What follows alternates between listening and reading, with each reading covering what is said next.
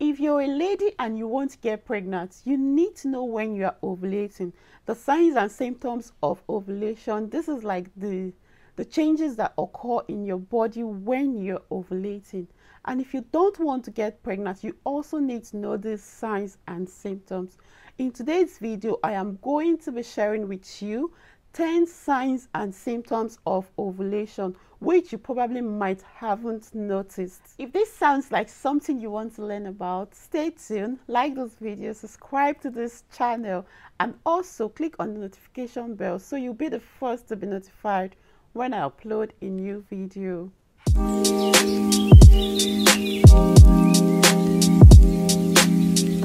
Hey lovelies, welcome to my channel. To all my returning subscribers, I just want to say thank you for always coming back and thank you for being family. And if you're just coming across my video for the first time, my name is NAUSEA and this channel is all about health, everything concerning health.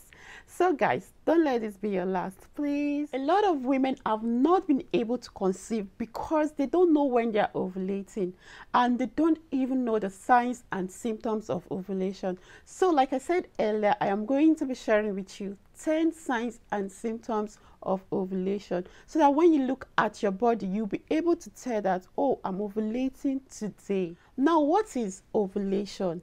Ovulation is the release of a matured egg from the ovary. Now, after this egg is being released, it moves down to the fallopian tube where it stays for 12 to 24 hours waiting for the sperm to come and fertilize it. Every woman has a different ovulation day. It depends on your cycle. I am basically going to be telling you those changes you should watch out for in your body. By so doing, you'll be able to tell when you're ovulating. Number one is changes in your basal body temperature.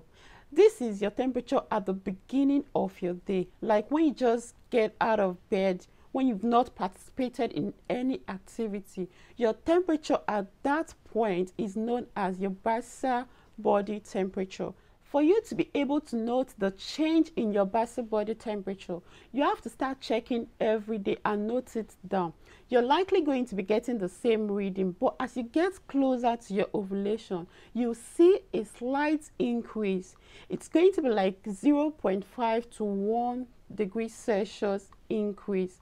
Just a slight increase. So when you've done that for a couple of months, you'll be able to tell when you are ovulating, like the day of your ovulation. Note that it's not only when you are ovulating that there is an increase in your basal body temperature.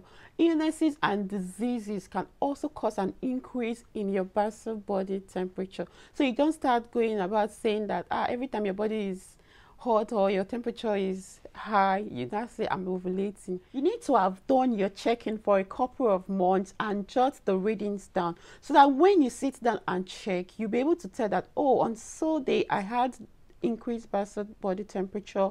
You'll be able to follow that up subsequently. Number two is cervical mucus change.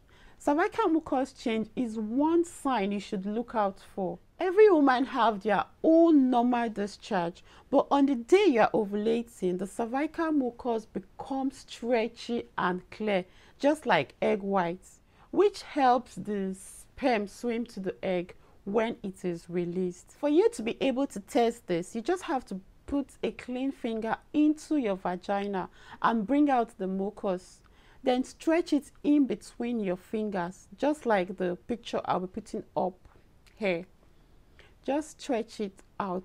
If it's stretchy and slippery, that means you are ovulating. Number three is heightened senses. For some women, when they are ovulating, their senses becomes extremely sensitive, especially their sense of smell and taste.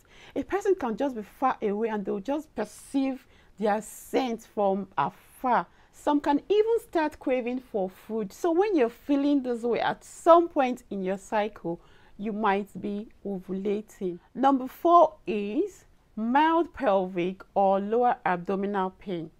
A lot of women usually complain of this pain during their ovulation. For some, they will say it's one-sided. For this set of women, whenever they are having this pain during their cycle, they just know that they are ovulating. So this is something you should look out for. Number 5 is breast tenderness or soreness.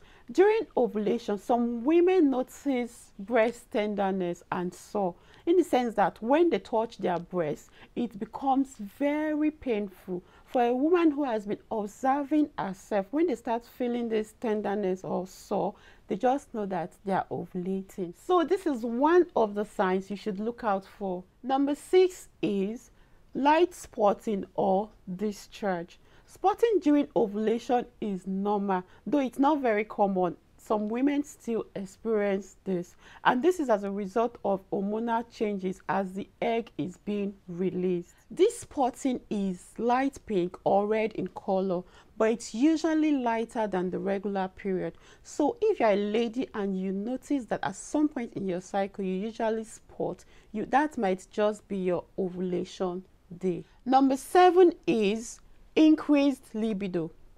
Increased libido is one common symptom of ovulation.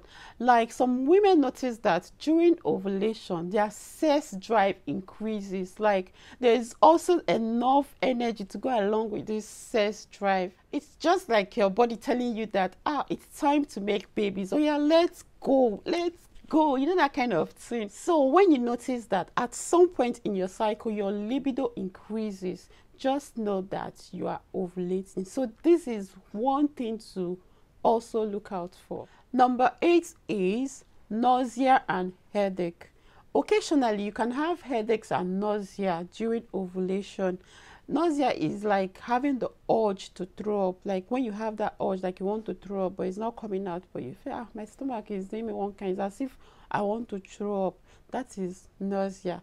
So occasionally you can have this nausea and headache during ovulation. This is when you hear most women say, I'm just feeling sick, or they usually feel sick during their ovulation, and this could be as a result of increased estrogen and progesterone level. If you feel this way at some point in your cycle, that means you are ovulating. Number 9 is cervical changes.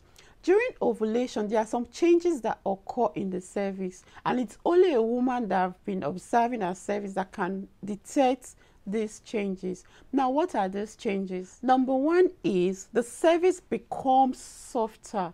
If you've been observing your cervix, you'll notice that the cervix is firm. Now, how can you observe your cervix? You observe your cervix by putting a clean finger into your vagina, and then you touch something feeling like the tip of your nose. That's just how firm the cervix is on every regular day. But when you're ovulating and you touch your cervix, it becomes softer, like your lips or your earlobe. When you notice these changes, you are likely to be ovulating. Secondly, the cervix is usually open on ovulation day.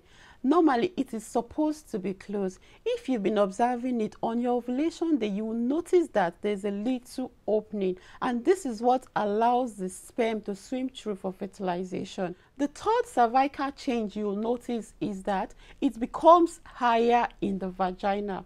Normally, when you put your finger to observe your cervix, you just feel the cervix without much stress. But when you are ovulating, you tend to push your finger further up before you can touch the cervix. When you notice these 3 changes in your cervix, just know it's your ovulation day. Number 10 is abdominal bloating. Some women experience bloating during their ovulation, and it is due to hormonal changes. As a lady, it is important you know your body very well, and also watch out for these signs and symptoms, so that whenever you are ovulating, when you see these changes on your body, you'll be able to tell that, oh, I am ovulating today. And also know your cycle. It is very important. Know your cycle. Lastly, you can get the ovulation kit and use it. It will also help you know when you're ovulating, and it can be done in the comfort of your home using your urine, and it is easy to use. So guys, this is where I come to the end of today's video. If you are yet to like this video, please like this video, subscribe to this channel. Please share this video to your friends, family and loved ones, to your community. Please share this video. Thank you for watching this video, guys. See you in my next video. Bye.